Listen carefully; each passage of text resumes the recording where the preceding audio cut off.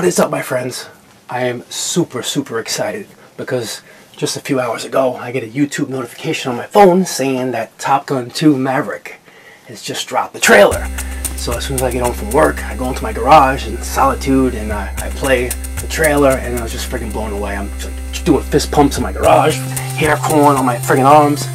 So excited to watch this movie. It's not coming out till like next year, but super excited to see a Top Gun 2. It's been so long in the making. I know for a while they were getting Tom Cruise to want to make another movie, and he kept turning it down. But whatever, the timing's right now. I guess we're gonna freaking watch this movie next year.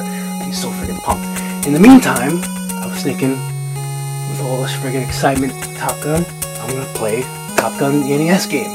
So just a couple days ago, I was watching an Angry Video Game Nerd episode on where he roasted Top Gun, the game. So it was hilarious. He was saying in the video how it's impossible to land that thing, and so that's what I'm here for. Turbo is going to land this friggin' F-14 right on your TV or phone. Let's play!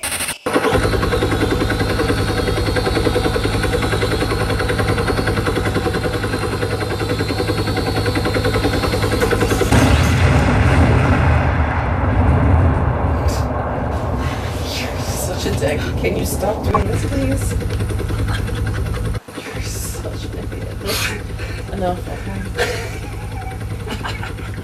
This is what you do down here when I'm taking care of the kids and I'm sleeping. This is what you're doing down here. Should I do one more take? No, you gotta shouldn't. get something better. No. One more take.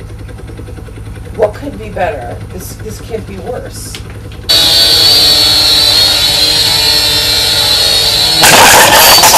Yeah, break your own camera.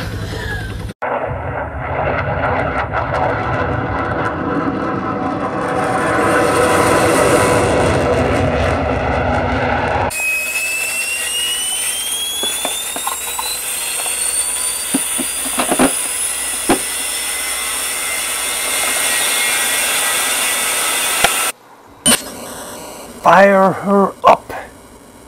We're about to take off. Blow shit up. This game was just awesome. I mean, it came out in 1987. I was 10 years old. It was like my third Nintendo game that my mother bought me. And this was, my first flight simulator, obviously. I never played anything like this, and I was instantly hooked. The game was very difficult. It took a long time to beat it, especially being 10 years old. But eventually, with practice, you can master almost anything. And the last few days I've been playing this game. Like I said earlier, I saw that Angry Video Game Nerd episode, and maybe want to play the game and see if I can still land it. It's been years since I played this game, up until a couple days ago, and I wanted to make a video landing this sucker. The F-14. And the F-14 Tomcat was very popular in the 80s, just like ninjas were, He-Man, Thundercats. The Tomcat was the stud of the Navy jet. It's been retired. It hasn't been in service for a good 20 years or so, I think. Not that the plane sucked. It just became really expensive from a maintenance standpoint to maintain. But legendary. All right, we're going to be coming up on the landing sequence. Now, it's pretty simple. I mean, don't get me wrong. This is difficult, but once you learn, how to get it done, it's simple. So what you want to do is pretty much ignore what the computer's telling you to do. Except for you want to pay attention to the altitude and speed. Alright, you want to generally be within the vicinity of 200 altitude and the 288 speed. Do pay attention when it says, go left or go right. But what you do is you keep your nose up the entire time.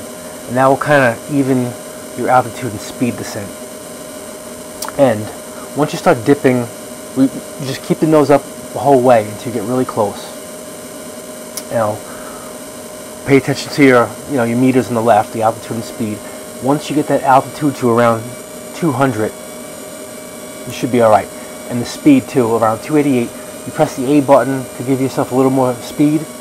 And look what I'm doing. Look at my my gauges. You know, I'm kind of like letting it float at that speed once I got it down. But the trick is just to keep the nose up the whole time. Thank you very much. Thank you, everyone. You know, I really appreciate that.